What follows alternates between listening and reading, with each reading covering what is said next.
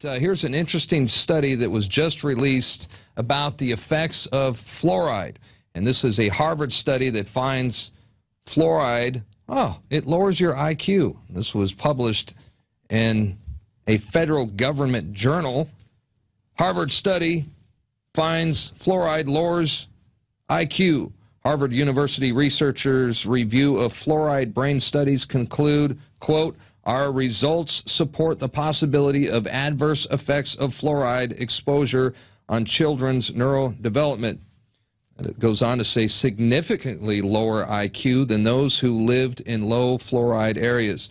Further, the EPA says that fluoride is a chemical with substantial evidence of development neurotoxicity.